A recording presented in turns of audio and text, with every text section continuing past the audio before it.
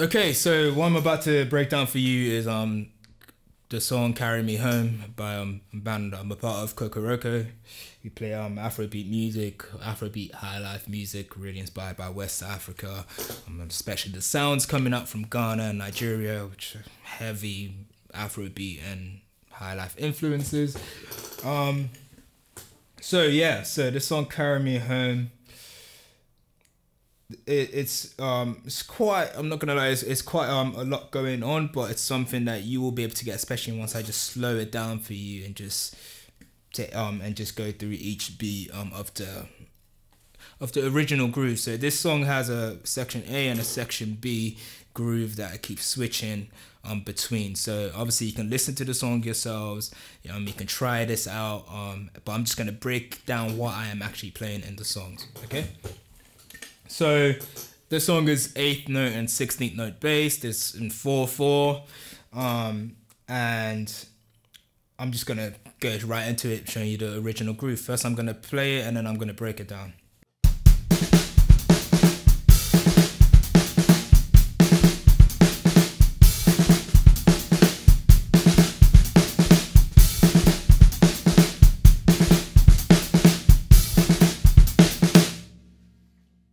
Okay, so obviously fast, but like I said, we're gonna slow it right down. We're just gonna go one beat at a time.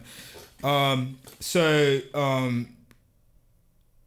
thing I'll say about this sound-wise, and with any Afrobeat tune you kind of go to learn, you don't have to do this all the time, but I like doing it. I like playing the snare drum with the bottom of the drumstick. It just creates a more just a fatter sound, and especially because I'm not rim shotting loads when I play Afrobeat. So if I'm playing the middle of the snare drum without hitting the rim of the snare, I just want it to be able to like just have a bit of depth to it, and just so that's why to be honest, like Tony Allen was known for doing this. Anytime you saw Tony Allen play, Tony Allen was the guy who played with Fela Kuti. Those two basically created Afrobeat music together. So he would use the bottom of the stick a lot. It's just a much better sound for Afrobeat. So I'm gonna take you through this beat by beat. Beat one, what we're gonna do is just play both hi-hat and the kick drum are gonna play just two 8th notes. So he's gonna go one and, okay? One and.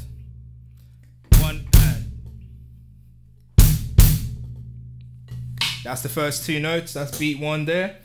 Beat two, we're gonna play two 8th notes with the hi-hat. So he's gonna go two and with your snare drum, while that's going on, while two and is going on with the hi-hat, with the snare drum, you're gonna go 2E and. Okay? So what this together it sound like this.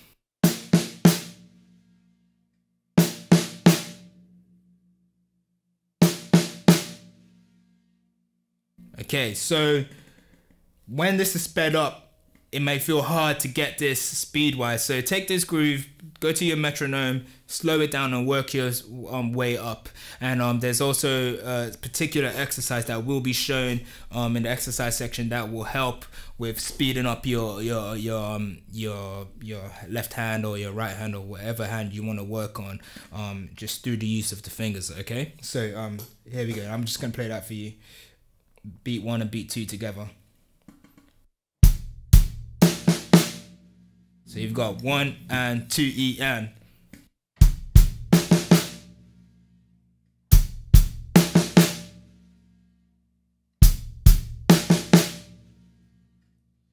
Beat three, you're gonna go 3E with the foot. Your kick drum is gonna play 3E. Your hi-hat's gonna play 8th notes, 3 and. So together will be.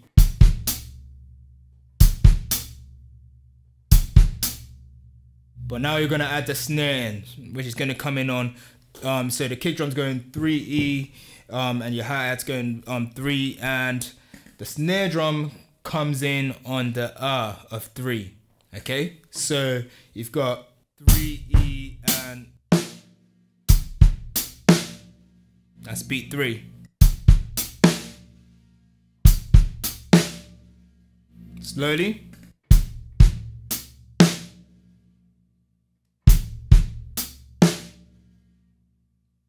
Beat 4,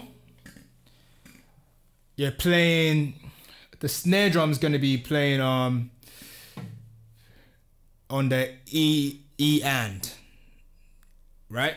So E and of 4, that's what the snare drum plays. So it goes so beat 3, then 4. Throughout the whole time, I'm keeping my hi-hat playing 8th notes. So beat 3 and 4 together would be this.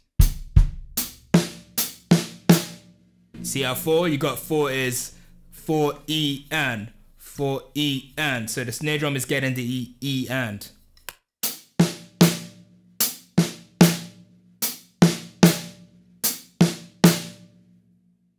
All together.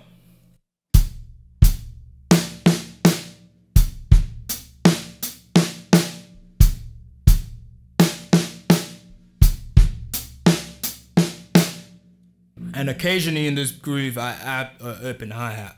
So it changes quite a bit because I'm improvising as I play. But I'll just give you an example.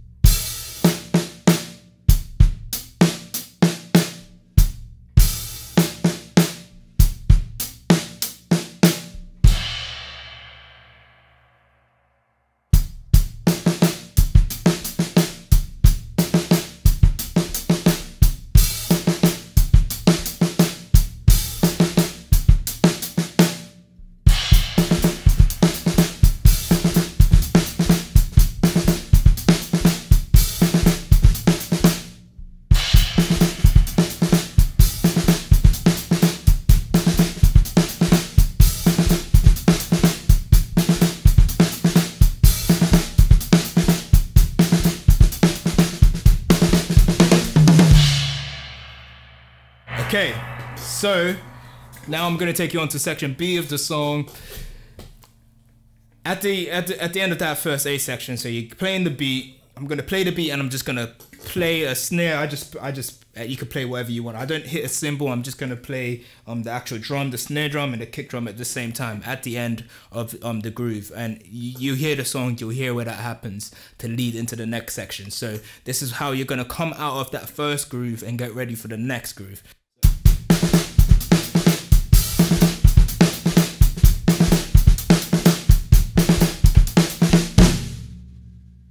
Just on the 1. And what happens there, you've got 1, 2, 3, 4, 1, 2, 3, 4. So the entry into the next section comes in on a push. So it comes in on the and of 4. So you've got 1, 2, 3, 4, 1, 2, 3, 4, and. That's where you're gonna come in, okay? So 1, 2, 3, 4, 1, 2, 3, 4. That's where it's gonna come in, okay? So now, this part, I am playing broken 16th notes throughout, but for now I'm just gonna leave that. I'm just gonna play 8th notes on the hi-hat. But each 8th note, we're gonna have the open hi-hat on each like quarter note. So even though we're playing 8th notes, even though we're playing 1 and 2 and 3 and 4 and, the open hi-hats are gonna be on 1, 2, 3, 4. Okay, so this is what it sounds like.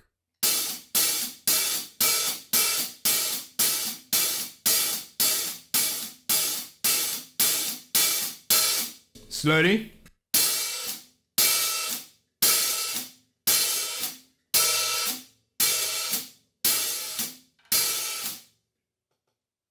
Okay, so now let's just add the snare drum in before I'm just gonna add the snare drum in, then we're gonna add the kick drum in.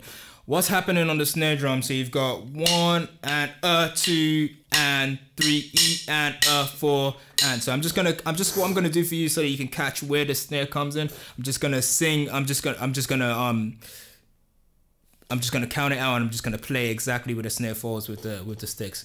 1 and 2 and 3 E and 4 and 1 and 2 and 3 E and 4 and 1 and 2 and 3 E and 4 and. So on beat 1 you've got the snare on 1 and On beat 2 you've got 2 and no snare.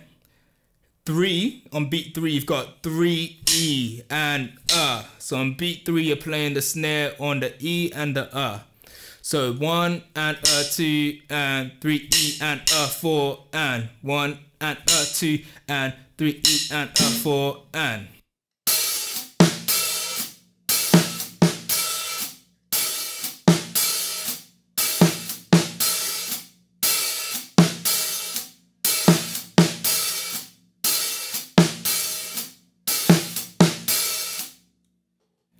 Now, the bass drum comes in on beat 2 and beat 4, and we're playing 8th notes. So the kick drum pattern would go 1, 2, and 3, 4, and so it's going 1 and 2 and 3 and 4 and 1 and 2 and 3 and 4 and. So that's where the bass drum's gonna come. We're gonna play 8th notes on 2 and 4 with this, with the kick pedal. So I'm just gonna play that for you. I'm gonna add one thing at a time. So hi-hat.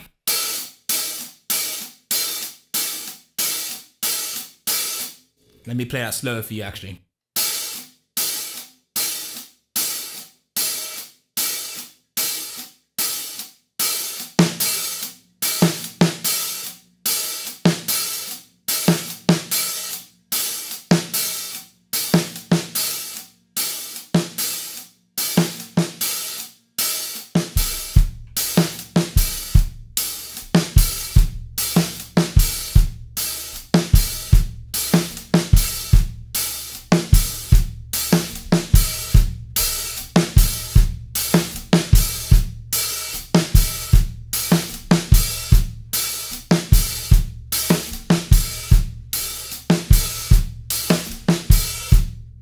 Now where the cymbals come in on this is always on the and of 4. So you've got 1 and 2 and 3 and 4 and.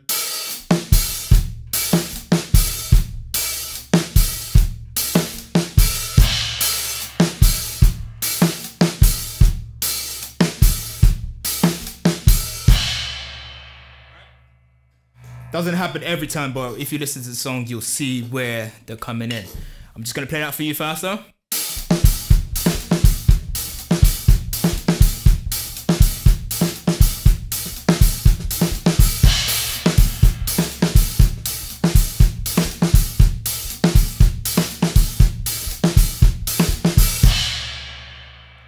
Now, lastly, if you want to really step this up, the way I play on the record, I do broken 16th notes. So I'm playing, I'm going 1 and a 2 and a 3 and a 4 and a 1 and a 2 and a 3 and a 4 and a on the hi-hat. So I'm going.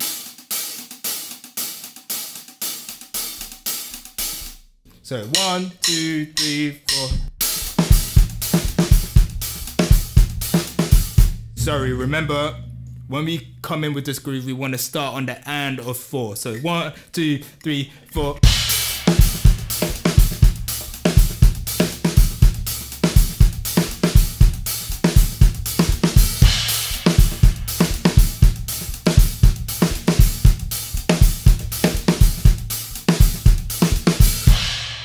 Faster. 1, 2, 3, 4.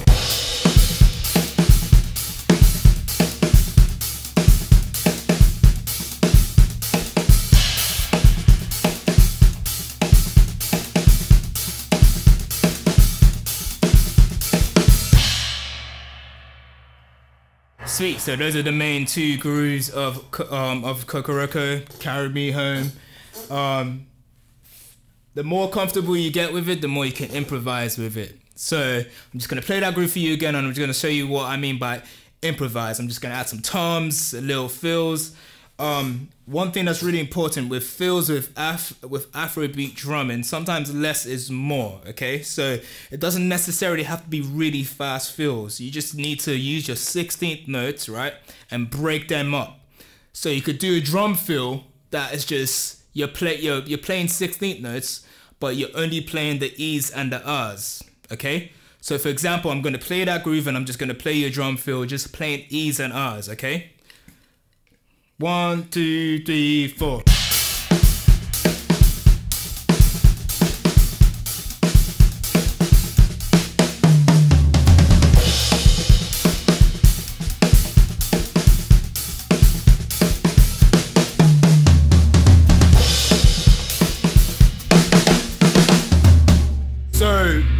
Afrobeat drumming feels you kind of want it, not so many notes, just the notes you play make it like you really feel it, if you know what I mean. You could just go 1 and a 2 and a 3 and a 4 and a 1, 2, 3, 4.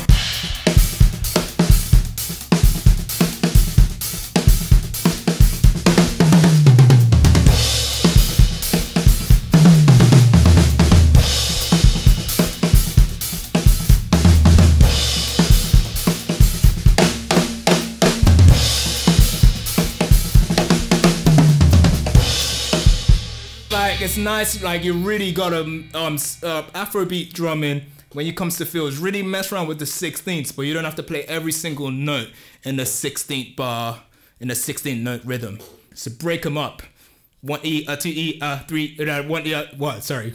I can't improvise. 1 E, a 2 E, 1 E, a 2 E, a 3 E, a 4 E, and 1 E, and 2 E, and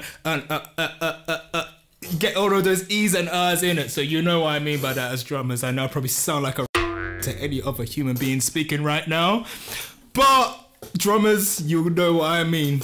Use the E's and the R's and break them up. Okay, so that would be my advice for playing fills in an Afrobeat context.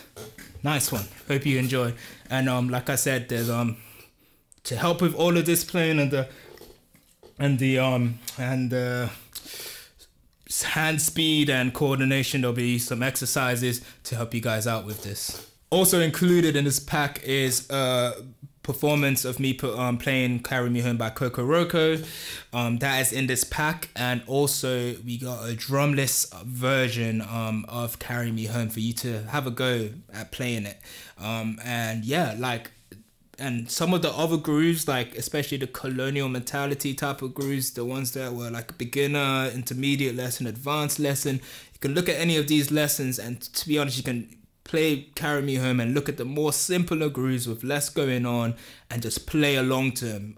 Like, if you know what I mean, just create your own Afrobeat grooves to go underneath them and just practice anything you can see in this lesson pack to that Kokoroko song as its drum list, or practice along to Fela Kuti music, Ebo Taylor. Listen to as much Afrobeat as you can. It's the only way you'll actually be able to get what the feel of it is. There's knowing what to do and how to play things, but making it's kind of like jazz. You cannot just look at jazz thing and just sound like a jazz drummer straight away. You have to listen to a lot of that music to be able to get it. Same with reggae, same with Afrobeat, same with a lot of genres. So listen and listen and listen to records. Fela Kuti and Ebo Taylor. Check those two names out.